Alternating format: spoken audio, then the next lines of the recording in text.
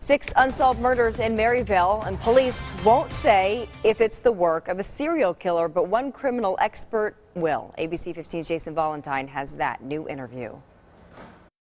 One criminal profiler is saying what police haven't yet, based on the MO, the way these crimes are being committed. The fact that the killer or killers are always shooting from a vehicle means there's almost certainly a serial killer driving around Maryvale.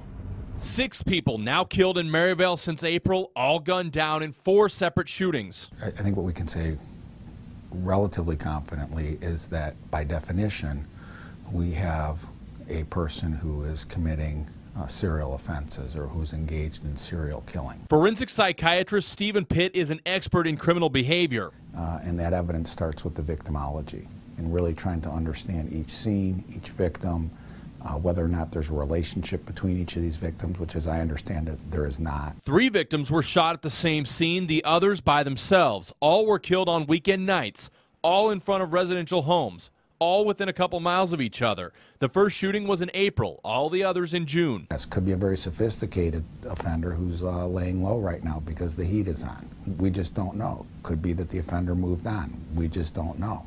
Silent Witness is offering $16,000 for anyone who can help crack the case. I'm Jason Valentine, ABC 15. Well, we are wrapping up